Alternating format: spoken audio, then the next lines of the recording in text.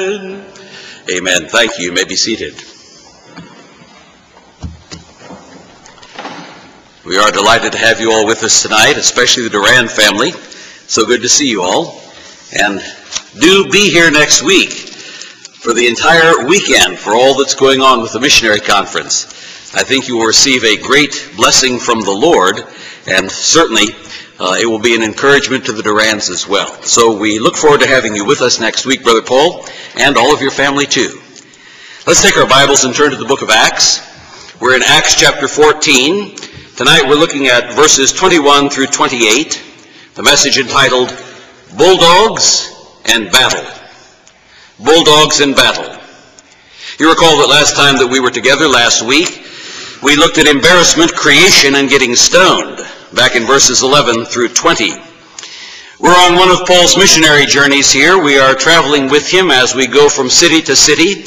We see him using the standard technique that he used everywhere, but suddenly comes to a place where it cannot be used.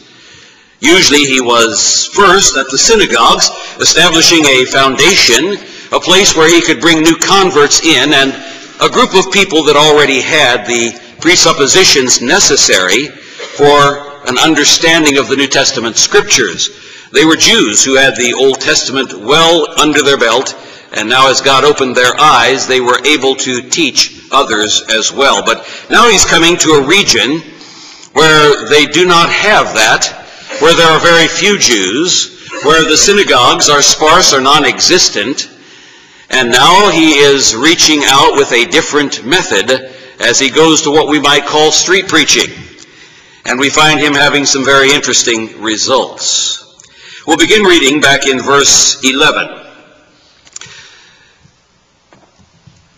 And when the people saw what Paul had done, and here he has just healed the crippled man, and we pointed out how that parallels what Peter and John had done, they lifted up their voices, saying in the speech of Lycaonia, "The gods are come down to us in the likeness of men." And they called Barnabas Jupiter and Paul Mercurius, because he was the chief speaker. Then the priest of Jupiter, which was before their city, brought oxen and garlands unto the gates, and would have done sacrifice with the people. Which when the apostles Barnabas and Paul heard of, they rent their clothes and ran among the people, crying out and saying, "Sirs, why do ye these things? We also are men of like passions with you, and preach unto you, that ye should turn from these vanities unto the living God, which made heaven and earth and the sea, and all things that are therein, who in time past suffered all nations to walk in their own ways. Nevertheless, he left not himself without witness, in that he did good, and gave us rain from heaven, and fruitful seasons, filling our hearts with food and gladness. And with these sayings, scarce restrained they the people, that they had not done sacrifice unto them. And there came thither certain Jews from Antioch and Iconium, who persuaded the people, and having stoned Paul, drew him out of the city, supposing he had been dead. Howbeit, as the disciples stood round about him, he rose up, and came into the city. And the next day he departed with Barnabas to Derbe. And when they had preached the gospel to that city, and had taught many, they returned again to Lystra, and to Iconium, and Antioch, confirming the souls of the disciples, and exhorting them that continue in the faith, and that we must, through much tribulation, enter into the kingdom of God.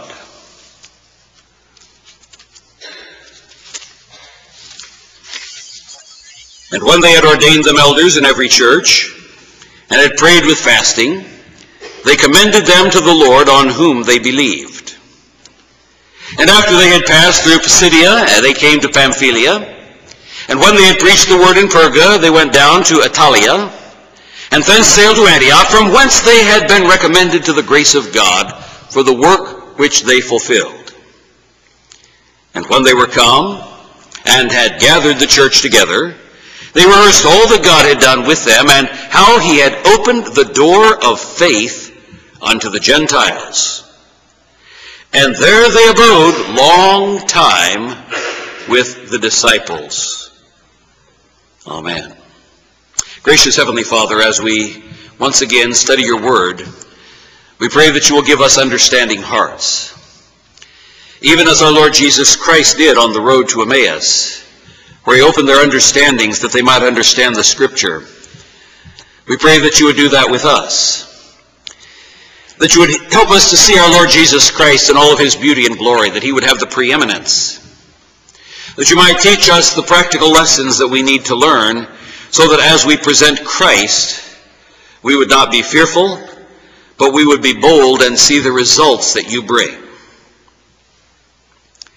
Father, we pray that you will bless your word as it goes forth, that it will not return void, but that it will accomplish that which you please, and that it will prosper in the thing whereto you have sent it.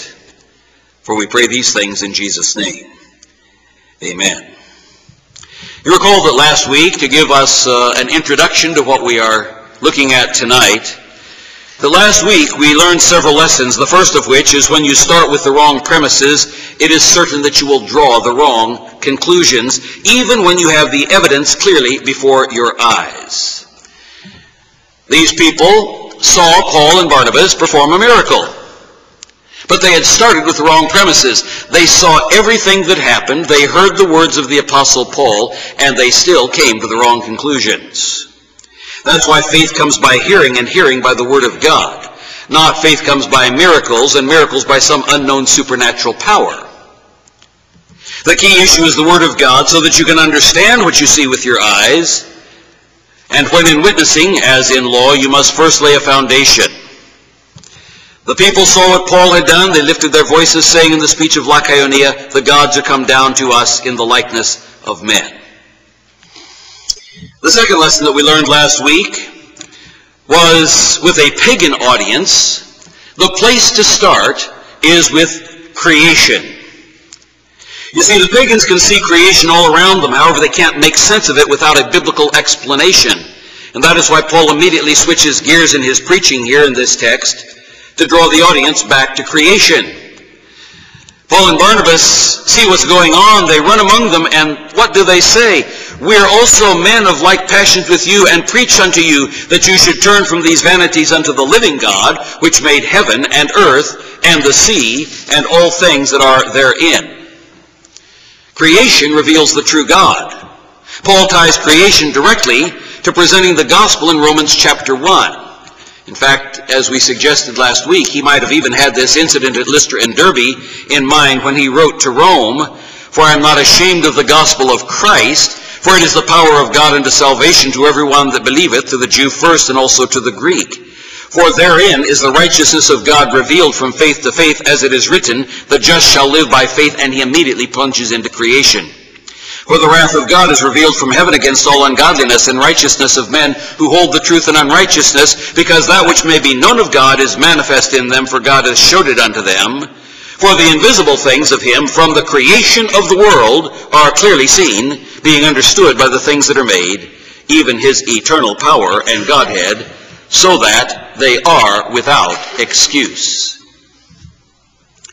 Every man in the world has the light of creation. And God says that it is enough to condemn them because they can see from creation that there is a living God, an omnipotent God, his eternal power, and Godhead. They can learn some things, very interesting word that's used there for Godhead. They can learn some things about the Trinity by looking at creation, and so therefore they are without excuse. We saw that creation is one of the primary means that God uses to hold pagans accountable, even when they have not heard the gospel. That's given to us in Psalm chapter 19, verses 1 through 4. "The heavens declare the glory of God. The firmament showeth his handiwork. Day unto day uttereth speech, and night unto night showeth knowledge. There is no speech nor language where their voice is not heard. Their line is gone through all the earth, and their words to the ends of the world." Very interesting as we consider Paul's sudden switch in his approach as he begins to speak to the pagans at Lystra and Derbe. He didn't have the same foundation that he had in a synagogue, because those folks already had Genesis 1 through 3. They had already accepted that as the foundation for sin and the corruption that was in the world, they had the foundation that led them to understand the need for a blood sacrifice for sin. And we saw that that was in great contrast to the way in which pagans do their sacrifices. Pagan sacrifices, such as in our text, are never for sin. They're always for appeasement, for bribing favors out of the gods, and for manipulation of the gods to get the gods to do something for them. And so the whole world view was wrong, and that's why they came to wrong conclusions. The third lesson that we learned last week is always expect people to act and react on their wrong premises immediately when they draw the wrong conclusions. Many times, people who have the right premises fail to draw the right conclusions, but those who have wrong premises most often draw them very quickly and reach their conclusions naturally, irrationally, and emotionally. That's because the natural man receives not the things of the Spirit of God, for they are foolishness unto him, neither can he know them, because they are spiritually discerned. And Paul says in 2 Corinthians chapter 4, "But if our gospel be hid, it is hid to them that are lost, in whom the God of this world hath blinded the minds of them which believe not, lest the light of the glorious gospel of Christ, who is the image of God, should shine unto them." Lesson number 4 that we learned last week: people will always, almost always, have some twisted truth mixed in with their wrong conclusions so that it seems to be perfectly rational to them. There will always be some semblance to truth so that it will seem like it is right. They lifted up their voices, saying in the speech of Lycaonia, "The gods are come down to us in the likeness of men." Satan's best lies always have a ring of truth about them. God did, in fact, come to earth as a man. Jesus Christ was and is the God-man. For in him dwelleth all the fullness of the Godhead bodily, Paul tells us in Colossians chapter 2 and verse 9. The undiminished deity, the full, true, sinless humanity of Christ are essential to the gospel of salvation. If Jesus is not God, he cannot give you eternal salvation. If he's not sinless man, he cannot shed his blood for your sins. And so Satan is always delighted when anybody else but Jesus is seen as a god. The fifth lesson that we learned is people will always assume that the gods they have created are the correct gods when they see a supernatural manifestation of power. They called Barnabas Jupiter and Paul Mercurius because he was the chief speaker. The sixth lesson that we learned: pagan priests will always go along with what the people think so that they can keep control of those who are blinded by Satan. They see their job as testing the wind and then pretending to point the way. And that's what we saw here with the priests of Jupiter coming out and bringing oxen and garlands and trying to do a sacrifice with the people. Lesson 7. And this is what brings us to the critical point in that passage that precedes our passage for tonight. Blind leaders leading blind people do not like to be embarrassed. And when it happens, they will react violently and encourage the people to react violently. The timing of that passage we noted was very incredible. There came thither certain Jews from Antioch and Iconium who persuaded the people, and having stoned Paul, drew him out of the city, supposing he had been dead.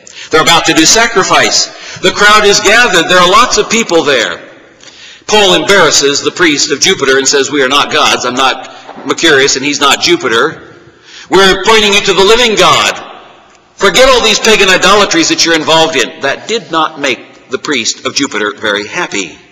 And so right at that moment is when the dissidents, the disaffected people from the preceding cities where Paul had preached the gospel, it's at that point that they show up. Now listen, nothing happens accidentally in the sovereign plan of God.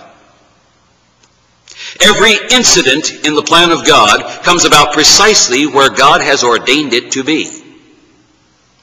Nothing happens by chance. We've studied in detail how God causes the lives of people to intersect, as he did with Philip and the Ethiopian eunuch, at precise points whereby he is about to spread the gospel to another place. We're going to see that here tonight as well. Something's going to take place as Paul is stoned and then as he rises that is going to stop the mouths of all the opposition. Nothing happens by chance. When bad things happen in your life, remember, it is a sovereign God who is in control, and it is for your good and for his glory. Romans 8:28 is still in the book. There came thither certain Jews from Antioch and Iconium who persuaded the people, and having stoned Paul, drew him out of the city, supposing he had been dead. I mean, they're close up. They've got a man that they're dragging out of the city. This is a man that is bleeding profusely. This is a man whose body is crushed by large stones. These people had learned how to stone people to death. They drag him out of the city to drop him on a garbage heap, let the wild dogs eat him, and they leave him there for dead. Then we found some practical applications and practical actions listed in the passage for us. The apostles tore their clothing, a visible sign of horror, mourning, and distress in the ancient world. They physically tried to stop the blasphemous proceedings. They ran among the people screaming. They gave a quick summary of the pertinent doctrines that applied to the situation, including the sinful state of men. We are men of like passions, such as ye are. The call to repentance. God has called you to repent and turn from this stuff. The doctrine of creation, the doctrine of long-suffering before judgment, the doctrine of common grace. God gives us fruit from heaven and fruitful seasons. We need to be ready always with quick action, with on-point doctrines when faced with a wrong response to our message. Peter tells us, but sanctify the Lord God in your hearts, and be ready always to give an answer to every man that asketh you a reason of the hope that is in you with meekness and fear. Now here we want to pick up the material that we didn't have time to cover last week. Lesson number 9, which is clearly taught to us in this passage as we see people who are tracking Paul. They are following him from city to city. They're doing everything they can to raise up opposition. They're doing everything they can to stop his message. That's what brings us to lesson number 9. Bitter people don't give up easily. I know you've experienced that in your life. Perhaps you've even been bitter at some point in your life. Perhaps there is a root of bitterness in your life now. Bitter people don't give up easily. Verse 19, there came thither certain Jews from Antioch and Iconium who persuaded the people. What did they say? We're not told. How long did they talk about it? We're not told. They're obviously in the same context as this huge group that has already surrounded Paul and Barnabas, preventing any form of escape, and suddenly people show up and begin to yell, this is the guy who caused all the trouble in our city. This is the guy who did this and this and this and this, and who knows what kind of accusations they made. But the crowd is fickle. Think about Palm Sunday. Think about the crucifixion a few days later. Think about the people rejoicing that the Messiah has come and calling him king. And a few days later following the leaders who say, crucify him, crucify him. We have no king but Caesar. Dear people, if you have spent any time witnessing, you know that when Satan raises opposition, he can turn the hearts of those who are blinded against you. It happened here. I'd like to talk about bitterness for a moment. Bitterness is one of the key character qualities of unsaved people.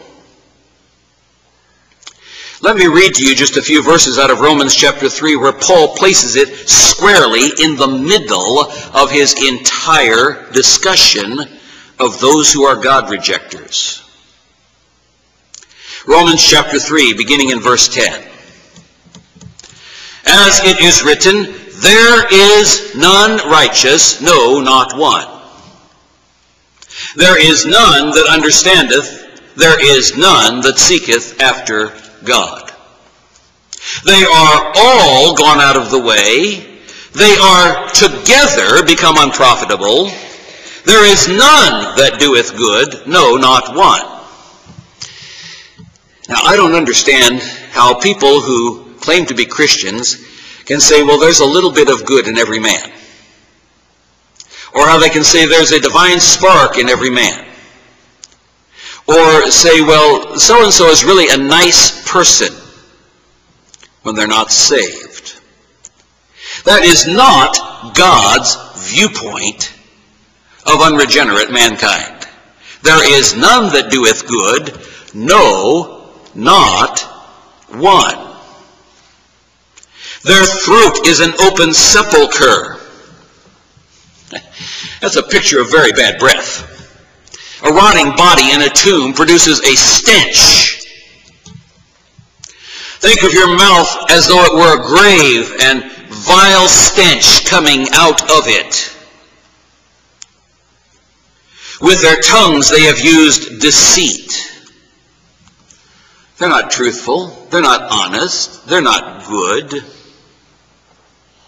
The poison of asps is under their lips. They have the kiss of death. An asp is a very poisonous serpent. There are certain caterpillars that are also called asps because if they touch your skin, you immediately develop swelling boils. The lips that seem to speak such pleasant words are full of poison. Verse 14, right in the middle, the exact middle verse of this passage, whose mouth is full of cursing and bitterness. Bitterness comes out of the mouth of this kind of a person. Bitterness should not be coming out of the mouth of a Christian. Their feet are swift to shed blood. What do we find the people quickly doing as they gather around Paul and Barnabas and as they begin to shed Paul's blood? Destruction and misery are in their ways, and the way of peace have they not known. There is no fear of God before their eyes. Describes for us what is going on in Acts chapter 14. There is no fear of God before their eyes. Oh, there's fear of pagan demons masquerading as gods, but there is no fear of God before their eyes.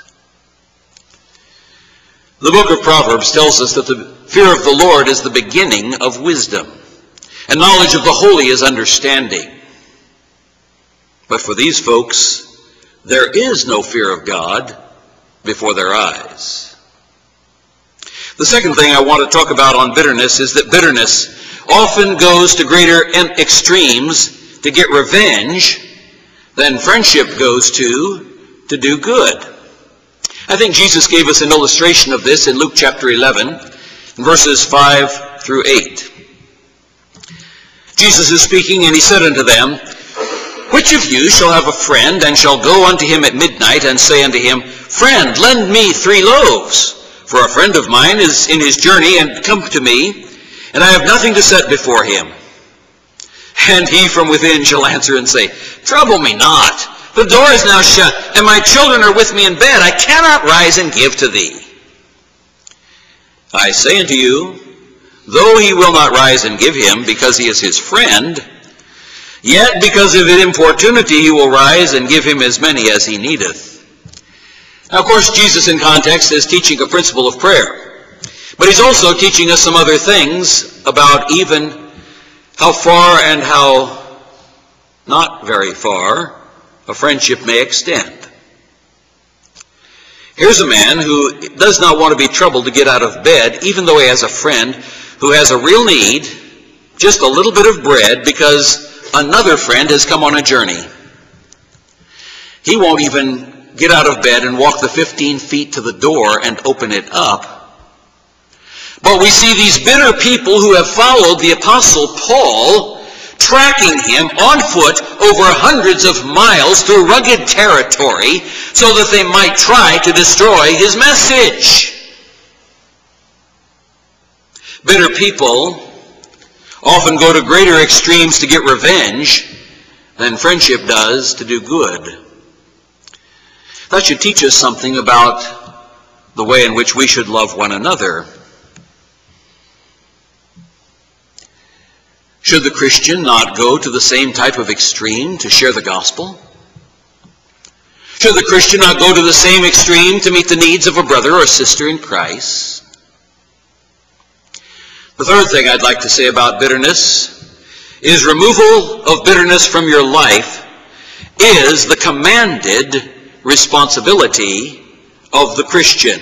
If you're not doing it, you are in disobedience to the Word of God. Ephesians chapter 4, beginning in verse 30. And grieve not the Holy Spirit of God, whereby ye are sealed unto the day of redemption. He's going to tell us what sins grieve the Spirit in just a moment. But let me first make a distinction between the grieving of the Holy Spirit and the quenching of the Holy Spirit. Quench not the Spirit, the Apostle Paul tells us. But we can also grieve the Spirit. Quenching the Spirit is when you substitute anything in your spiritual life to replace the work of the Holy Spirit. Formalistic types of churches often substitute ritual in place of the work of the Holy Spirit. Charismatic type of churches, on the other hand, often substitute emotionalism to replace the work of the Holy Spirit. That's quenching the Spirit. Grieving the Spirit is what takes place when you and I commit sin. It can be a sin of thought. It can be a sin of our words. It can be a sin of our actions. It can be a sin of our motives. It can be a sin of the heart as well as the exterior. We find here, grieve not the Spirit of God, whereby you're sealed unto the day of redemption. And what is the first thing that he mentions in verse 31? Let all bitterness. The first thing that is mentioned as grieving the Spirit of God is bitterness. Let all bitterness and wrath and anger and clamor and evil speaking be put away from you, with all malice. You know, all of those are extensions of bitterness. Wrath and anger and clamor and evil speaking and malice. What's the antidote? It's given to us in the next verse, in verse 32.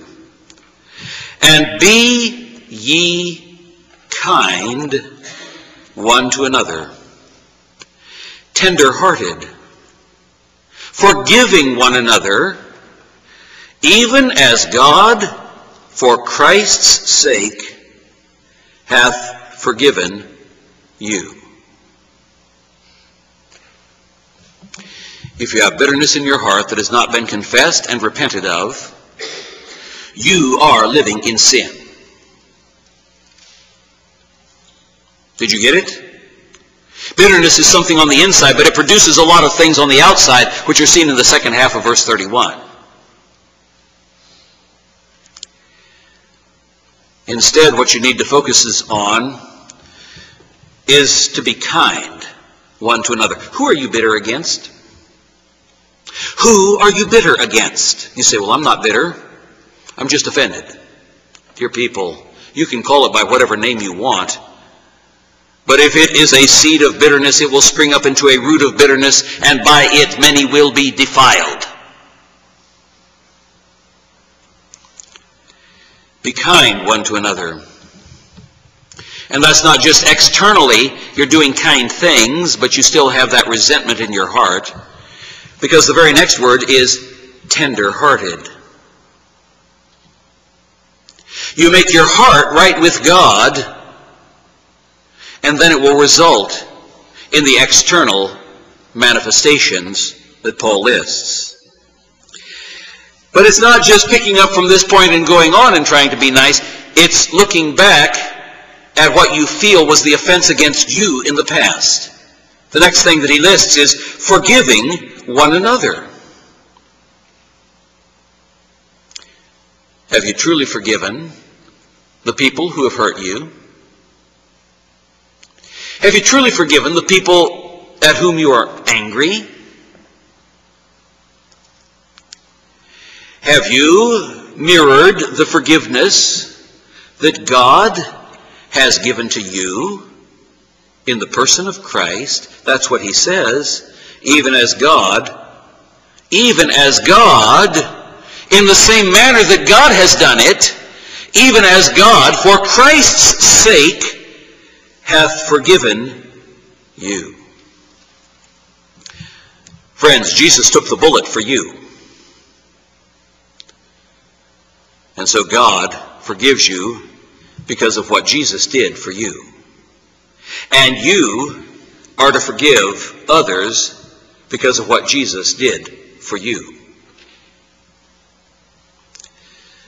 Number 4.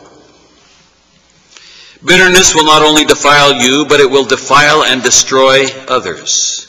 Hebrews chapter 12, verse 14.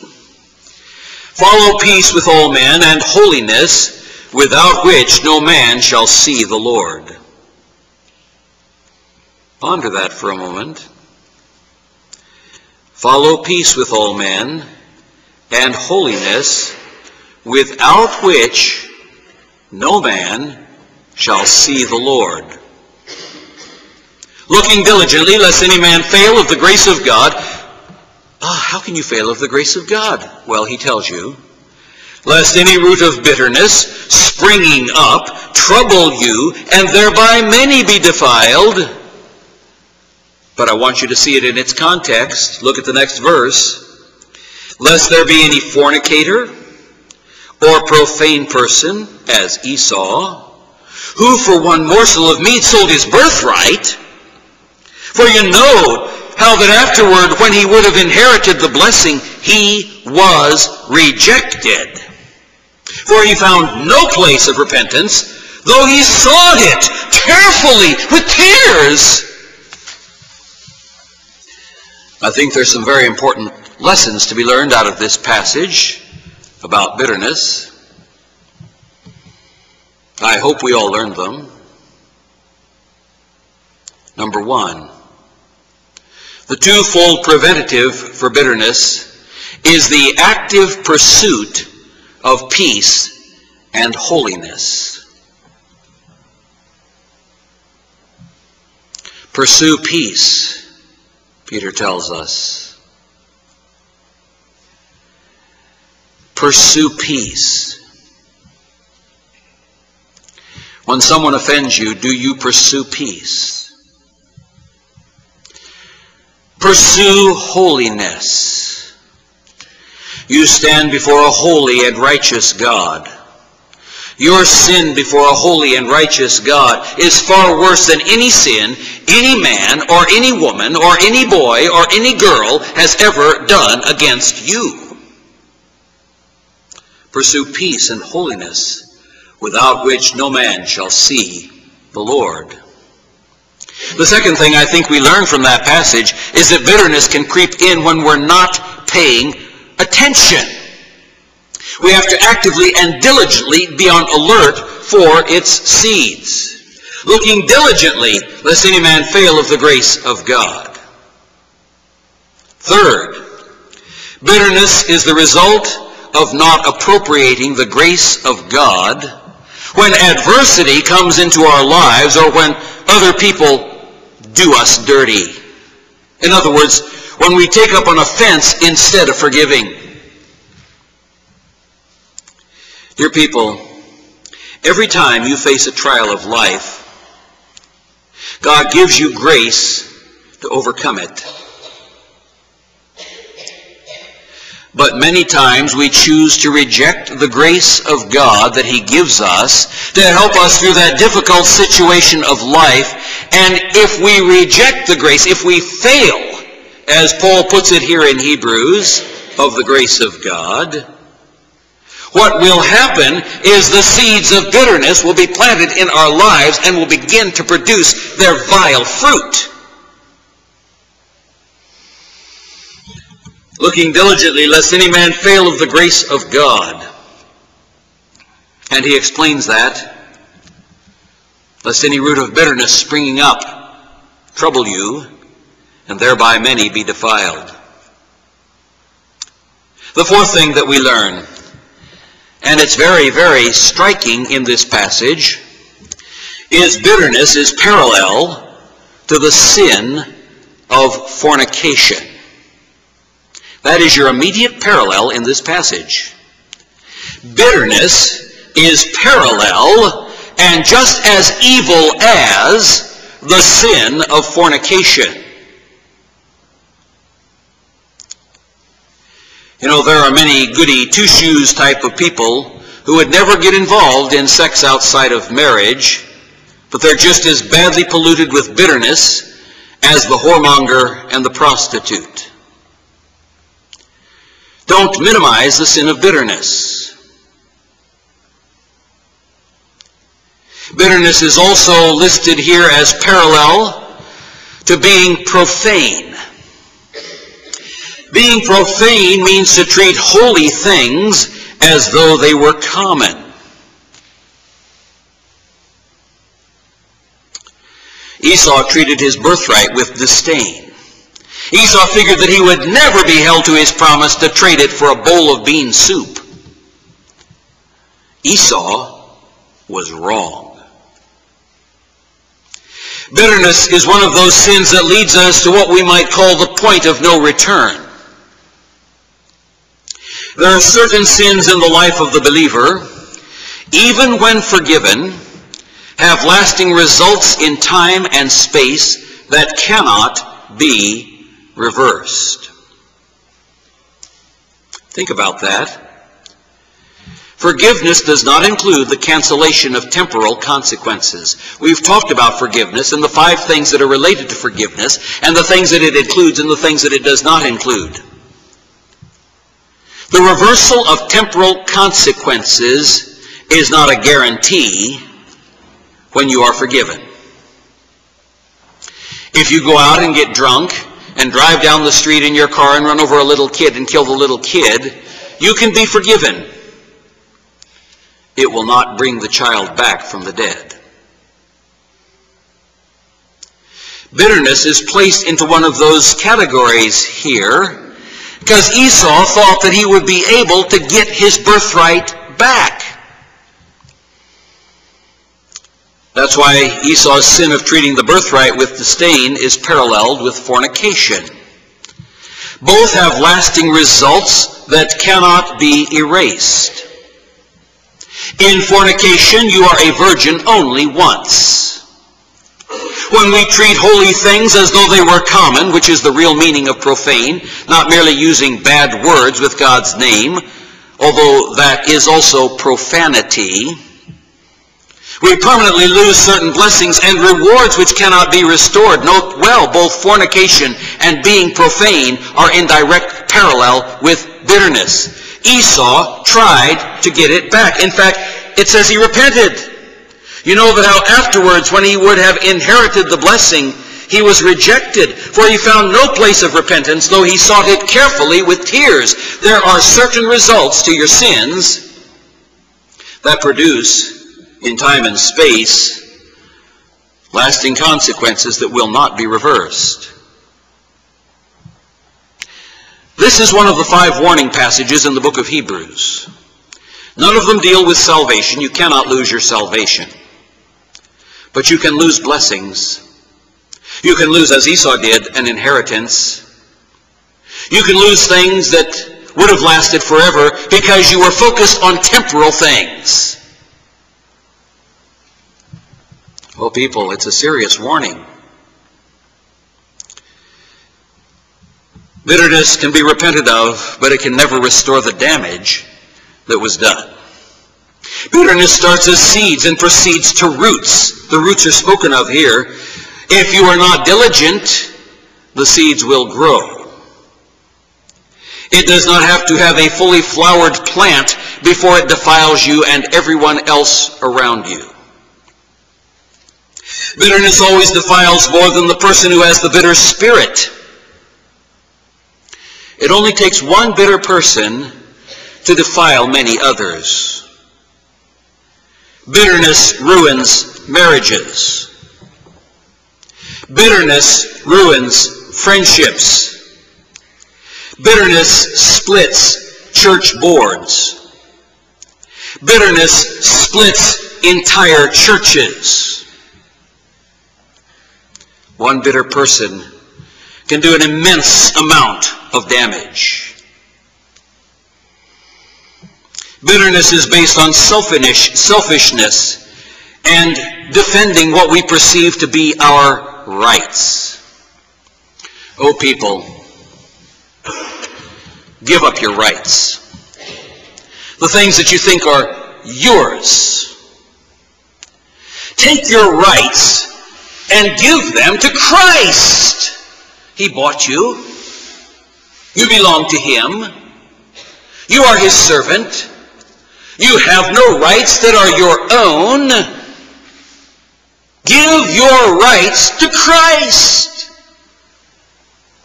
And then if somebody tramples on your rights, you can turn to Jesus and say, Lord, I gave that right to you. It's your right. If you want to do something about it, praise God.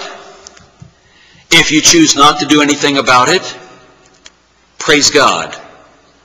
I thank you for the lesson that you are teaching me, as this other obnoxious person has trampled on a right that used to be mine, but which I've given to you, and now you are using that trampling to press out of me the sweet fragrance of Christ by the way in which I forgive, by the way in which I respond with kindness, by the way in which I respond with gentleness, by the way in which I do not mirror the bitter spirit, by the way in which I keep that from defiling me, though he is defiling others around.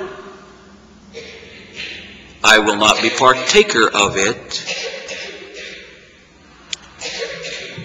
Jesus Christ can defend the rights if he wants to, or use the violation of your rights to help you mature into a more Christ-like person. In this passage, bitterness takes and does not give in love, just like fornication. Bitterness takes and does not give in love. That's not the way a marriage should be. A marriage should be giving in love, sacrificially giving in love. Not focused on self, not focused on our own pleasure, but focused on the way in which we give in love, not merely taking. Bitterness builds a wall around you like a fort. But you know, you can build yourself a fort and go into the fort, and you can starve to death in the fort. You become isolated. You lose fellowship. You lose the sustaining blessing of what it's like to have others surrounding you and ministering to you in the name of Christ. A bitter spirit is always evident, even when you try to hide it, and a bitter spirit always drives people away that you should be trying to reach for Christ. A bitter spirit always drives people away that you are trying to reach for Christ. They will sense your bitter spirit. Dear people, do you have a bitter spirit? Are you trying to reach someone for Christ and they do not seem to be responding? A bitter spirit is definitely not the spirit of Christ that you should be cultivating in your garden. Think of the cross. Think of Christ on the cross. If anyone had the right to a bitter spirit for rejecting a very clear message of Scripture given over more than 1,000 years of time in the Old Testament, if anyone had the right to be bitter, who had only done good, who could never be convicted of sin, if anyone had the right to be bitter, it was Jesus. But on the cross, what did he say? Father, forgive them, for they know not what they do. Bitterness is guaranteed to destroy the fruit of the Spirit in your life. Love, joy, peace, long-suffering, gentleness, goodness, faith, meekness, temperance. Bitterness will pluck the fruit of the Spirit up by its roots. Like a nasty weed in the garden that smothers everything else, bitterness will destroy everything in your life that reveals Christ and manifests him to other people. Bitterness maintains a scorch and burn policy that destroys everything that it touches. If you lived in the South for any length of time, you would have heard of Sherman's March to the Sea. The people down there still remember it with bitterness. How he came and burned Atlanta and Savannah and all the cities of the South, and everywhere he went, he destroyed everything.